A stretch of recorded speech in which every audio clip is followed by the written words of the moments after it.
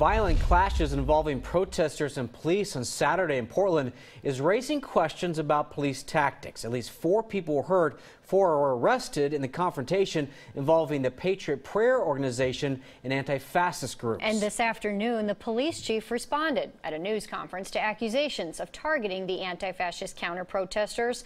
Lisa Balick was at both events. She joins us now live this afternoon with more. Lisa?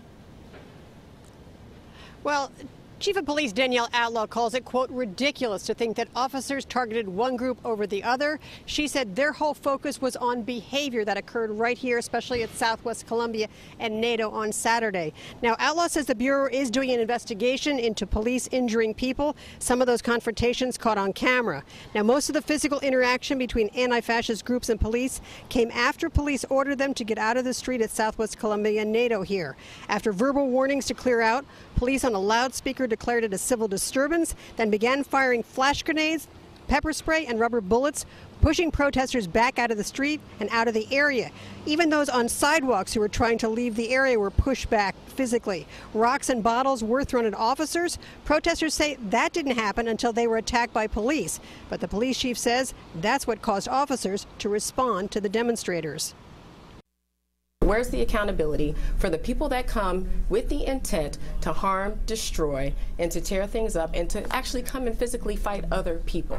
And then we are called to break it up and say we don't want anything to happen. And if one side gets the shorter end of the stick for whatever reason, then we're accused of not protecting one side or the other.